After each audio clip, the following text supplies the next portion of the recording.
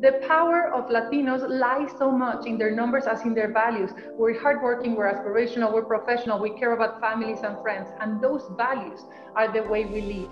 And we need to make sure that companies understand who we are so that they can manage us better, so that they can promote us better. And I wanted to really blend in. And my mother and my parents said, you know, Maria, you may not know it now, but culture and language are a gift. There is no one flavor of being Latino or Latina. We are beautifully intersectional. It's the intrinsic values of what we bring to the table.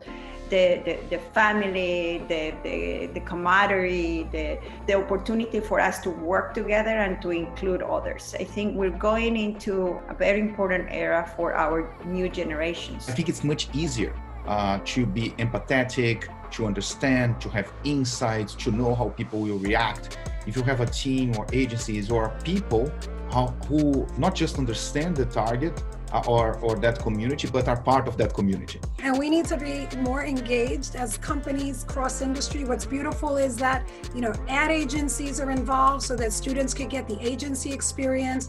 We've got corporations involved so they could get the client side of the experience. We all know what it takes. And gone are the days when brands can differentiate between their political social justice views and their consumer-facing marketing agendas. We need to promote and support an ownership mentality in our community. Ownership of our businesses, ownership of our capital, ownership of our corporate development pathway, and really truly support each other in those factors. We need to have control of our own stories, our own companies, our own leadership.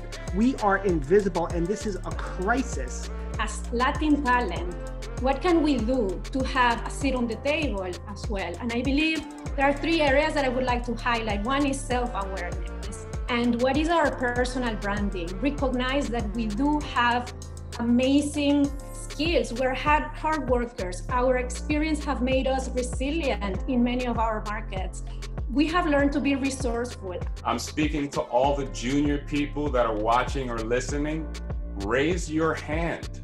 If you are the only person in the room, raise your hand. Build a case study for a project that can demonstrate and unlock opportunity to tell more stories that also drive the bottom or top line of a business. Try to have relationships more than a network, and then let those relationships create your network.